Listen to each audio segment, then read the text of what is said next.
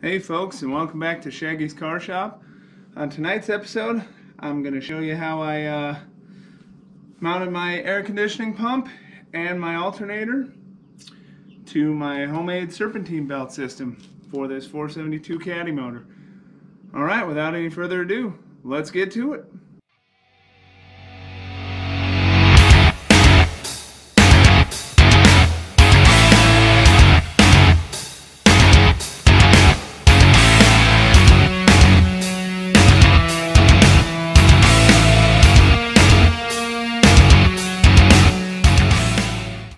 Alright folks, so the first thing I did to get this air conditioning pump on here is this little tab right here.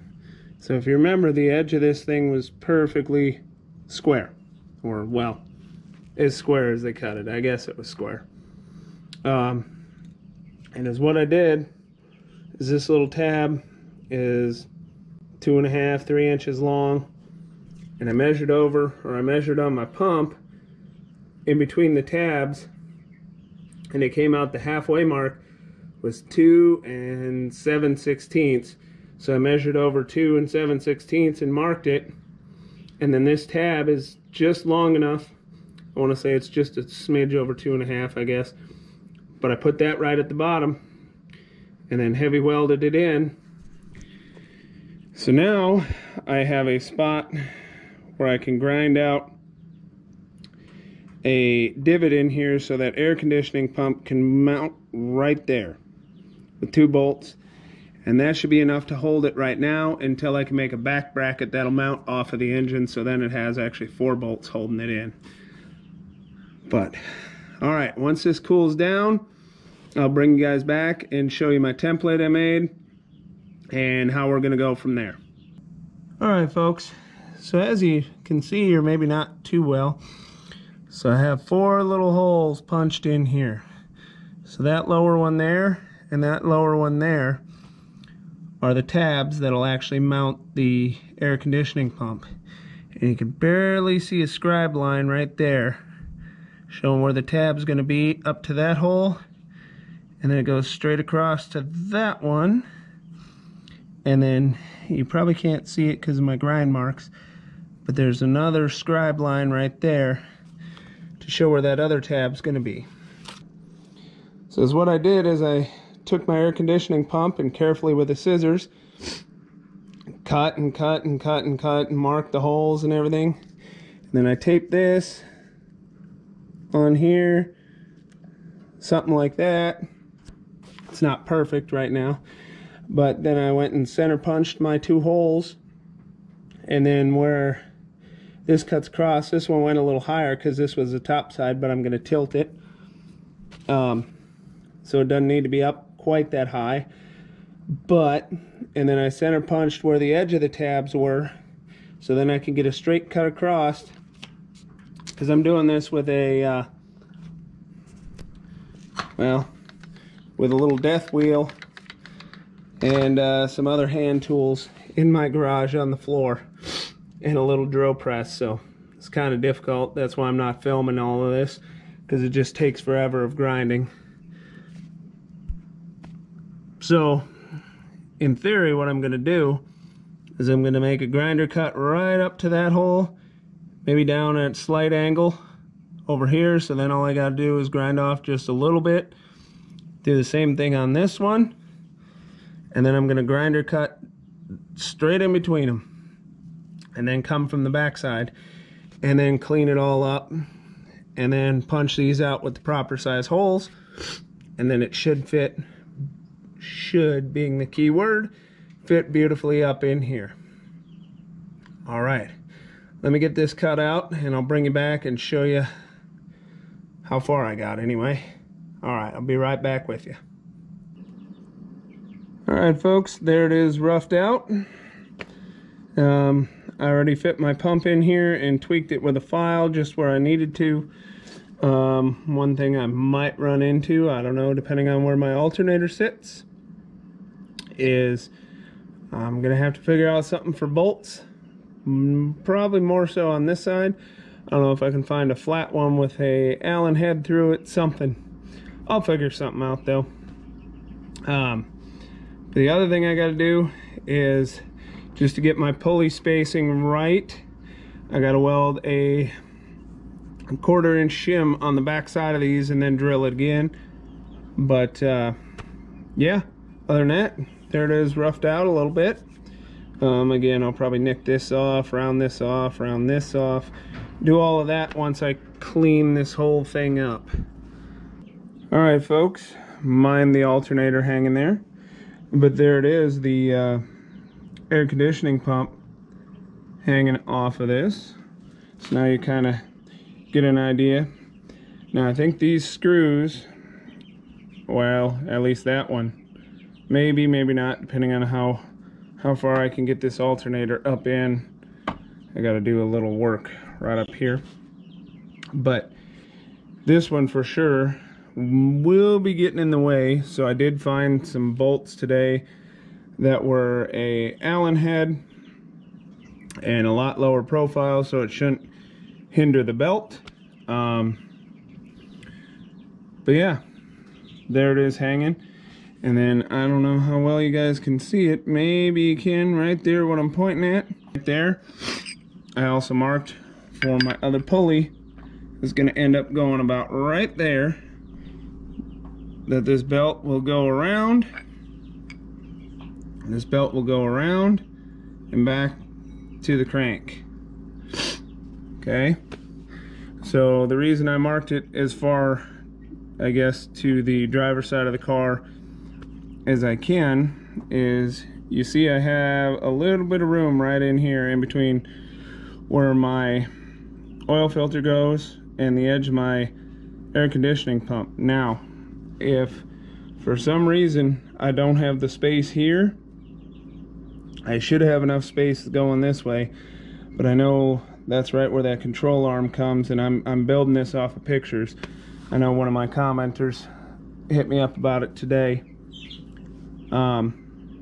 But if that control arm tower or anything is in the way of these air conditioning lines, or I just don't have enough clearance, I can move this over roughly an inch and a half this way. I mean, that'll involve me cutting this off, moving it over, welding it all back in. Hopefully I don't have to do that. I'm hoping. I'm again building this off pictures of when this was mounted in the car without fenders or anything, just kind of looking at structure of the car. But hopefully this will work. All right, let me take this all back off of here. As you can see, this alternator I think came out of my 01 Duramax, something like that. It was just a spare alternator I had laying around.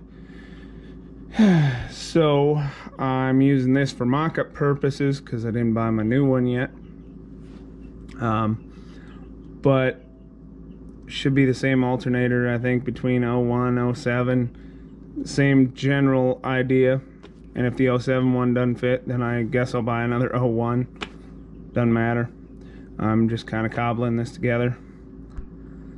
But it hits when I tip it up, and I want to go up just a little higher because I plan on making a bracket up off this top side here. Let me get you a little better angle. Up off this top side, kind of welding it here, similar to what I did down here, only up off this top side. But I want to see if I can get this to spin back just a little bit.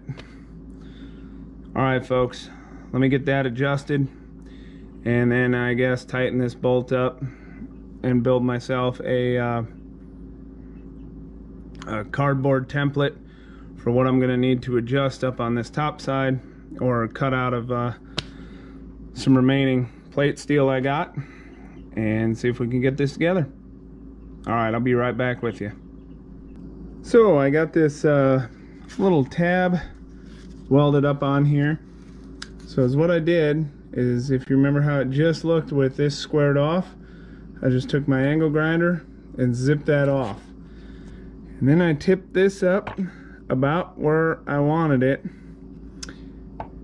And then, after tightening this so it would stay, I just built a cardboard template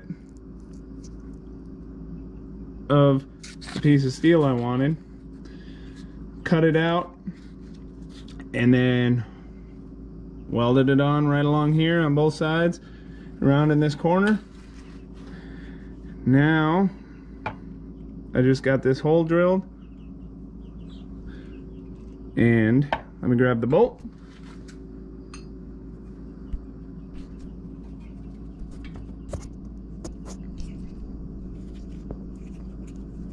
Oh, this is a little more difficult with one hand than I thought.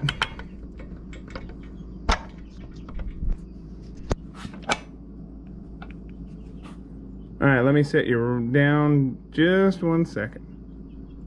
Alright, there you have it, folks. The alternator's mounted in here solid. I don't have these bolts in. And again, just like on my air conditioning pump, I'll show you off the back side here. So I took 1/4 inch plate steel, welded around on both of these, and then just ground it even. And again, I got to go through and clean all of this up. But I'm going to have to do the same for my alternator because of where it sits in correlation to the plate steel. And I figured measuring about 1/4 inch, moving it 1/4 inch back, should line my belt up with all the rest of my belts, and should be good from there. Yeah. All right, let me bring it right back, and that'll be it for tonight. All right, folks, that's all I have for tonight. Again, this is just kind of roughed out. This little tang built up here so I can mount my alternator, and I have to space this back out so it's in pulley alignment. Same thing with my air conditioning pump. I have to go get a pulley.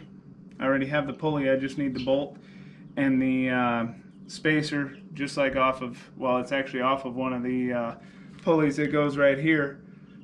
I have to build a bracket for the back side of this power steering. That's on that side. Air conditioning pump, so it can mount up, because I want more than just the front 2 bolts on here. So yeah, other than that, mounting this pulley, that bracket, and then maybe a bracket for that power steering pump on that side, cleaning up my welds, and cleaning this up so it doesn't look as much like I made it in a home garage. Yeah, I don't know, I'll see if I can find something design-wise to put in there. Yeah, I think I'll do one more video. I'll kind of go over a few of the measurements I used. Again, this, I just kind of rough cut it out. I can give you the measurements of the plate, where I generally cut it, how far it is out from the block. Again, give you all the part numbers, or put them down in the description on the next video. But then if you're adventurous enough and try and build one of these on your own, and again, who knows if this will actually work like I want it to. I might end up having to come back to this and moving it over. We don't know. We'll see when we get it into the car. But for tonight's video, I think we are through. But please don't forget to like and subscribe, and we'll catch you on the next one. Thank you.